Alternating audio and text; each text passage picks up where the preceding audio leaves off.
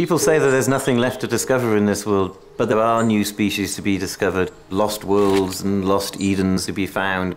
Scientists are driven by a real thrill of finding something which is not known. It could be a fact which is not known, it could be a species which is not known. Just putting your little bit into this massive jigsaw puzzle of life.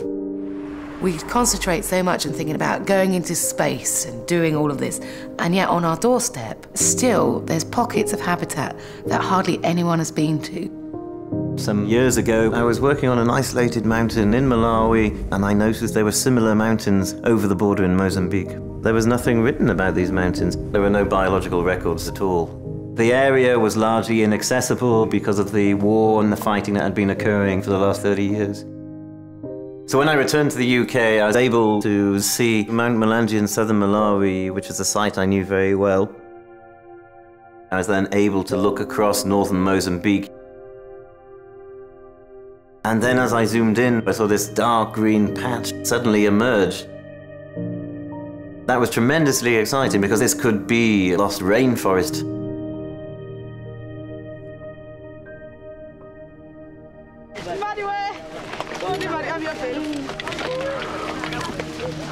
You can just see the summit of Mount Mabu coming up behind this main woodland ridge.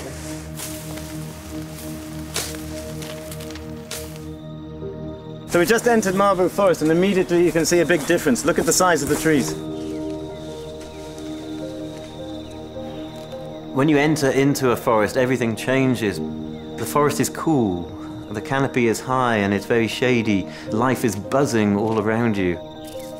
This is the butterfly that I stood for 2 days in the forest clearing trying to catch. Here we are.